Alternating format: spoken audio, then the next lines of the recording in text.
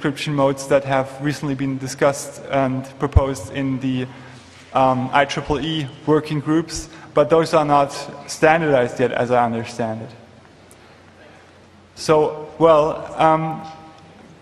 what this comes down to is that actually Apple doesn't have much to be ashamed of cryptographically. I mean, they have a couple of slip-ups, but none of them turned out to be like devastating. The iteration count could be higher, for instance. I've mentioned that already. Parts of the source code read like they couldn't really keep the different PKCS standards apart.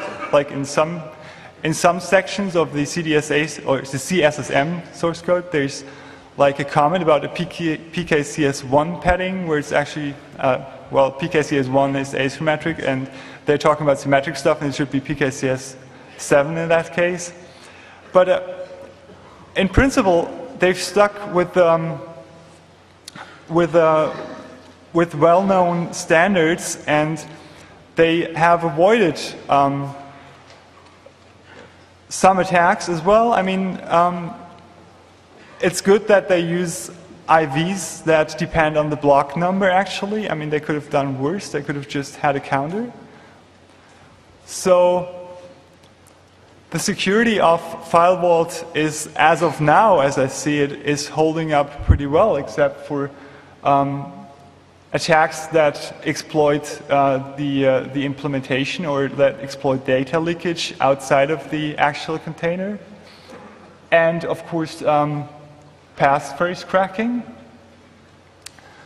I also don't think that you can do much with the theoretical, I wouldn't say it's a vulnerability, but the theoretical problems that you have with Yarrow. I mean,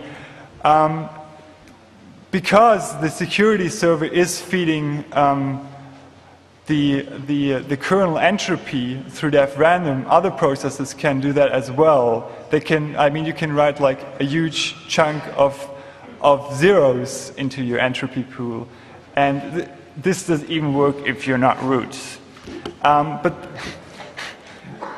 it doesn't compromise the system, and this shows that Yarrow is kind of a robust design, and it also shows that Apple has made a good choice in choosing Yarrow, although they maybe should have modified it a little bit more, more elegantly, let's put it that way. So I hope this answers your question. Okay. I have a question over here. Okay. Over here. To your left. Oh, okay, sorry. So there seems to be recently a lot of backlash against researchers looking at Apple stuff, as we saw by the wireless driver stuff that happened. I was wondering if any Mac fans have contacted you, or if you expect to receive any emails or anything of the sort. Oh, oh yeah. I actually received an email a couple of hours ago. Can I? Yeah.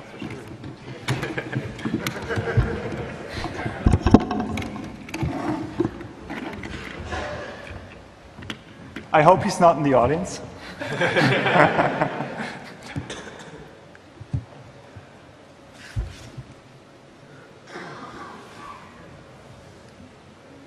Okay. So I should translate. Basically, he's asking about the lecture that we're giving here, and he's stating that he's an Apple user himself, and asks what we want to show in this talk. He asked whether it's insecure. He asked whether, whoops, maximize, whether one should use this technique. Of course, I haven't replied to this mail yet, so of course, yes, Gunnar, you should use this technique. And he's complaining, I mean, he doesn't know what we're talking about, but he's complaining that we always show attacks here. I mean, what the? And he's asking whether we basically want to spread FUD. I mean, sorry, you look like a typical Apple fanboy to me. I mean, I like Apple products, but I can also be critical of them. And I think this is not, I mean, this can only be seen with Apple products, but with Apple products, there's a huge amount of users that get very, very protective of their operating system and of their PowerBooks or MacBooks or whatever it is. For me, it's just like a piece of technology, and I chose it because it was good at the time for what I wanted to do, and that's it.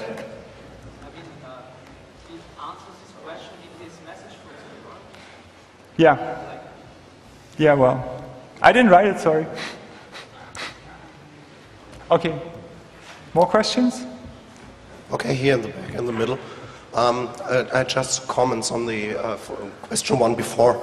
There is a problem with the constant initialization vector per block, which is theoretically just a cryptographic, malpractice. Wait a second. It's not constant per block. Once you choose your key, it's constant. So for your container, it's always the same, whatever you write into the block. That's correct. And the second point is the bit flipping attack is in general also possible with CBC mode. The CBC mode doesn't protect the integrity of the data. That's correct as well. Yeah. Okay, so this wasn't really a question, but thank you for adding to the content of this talk.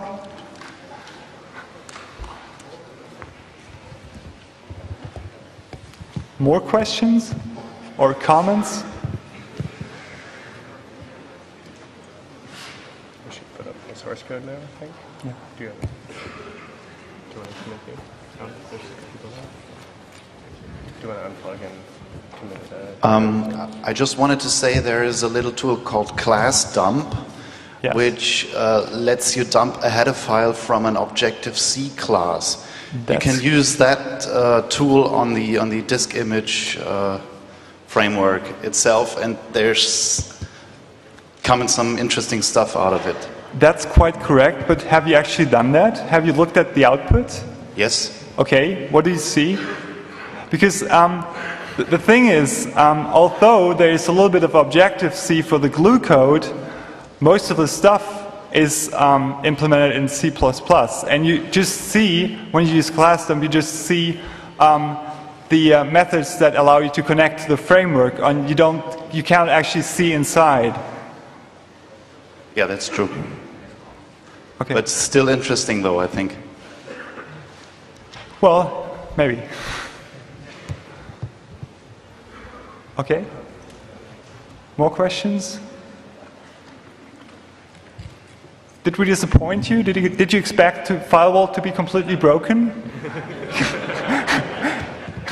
Can we have a vote on that?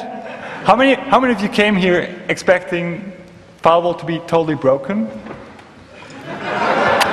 Okay. Okay, we got to try harder then.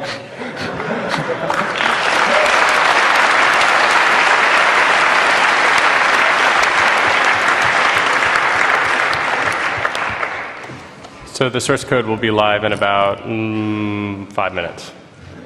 Crypto.nsa.org.